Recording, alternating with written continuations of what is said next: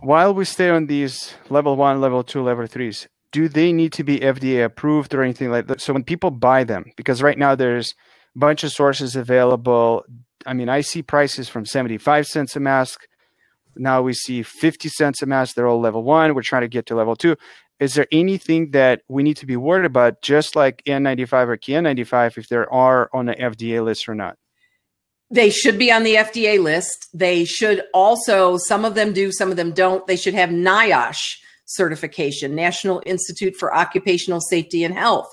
Mm-hmm. So for sure, they should be FDA cleared. They should have an FDA clearance number that they're approved for use in healthcare settings. Now, there's under the emergency use authorization provisions from the Food and Drug Administration, they will allow these KN95s, which are not FDA cleared. They will allow industrial type N95 respirators to be used that aren't cleared, but they are essentially the same as an FDA cleared N95 respirator. They just haven't gone to the FDA and got them approved for use in healthcare.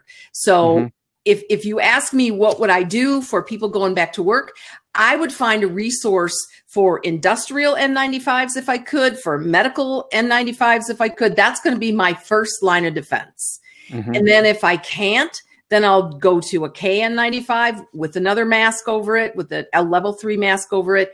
And I would wear a chin length face shield. And the same thing, if it's a level 3, I would wear that with a face shield.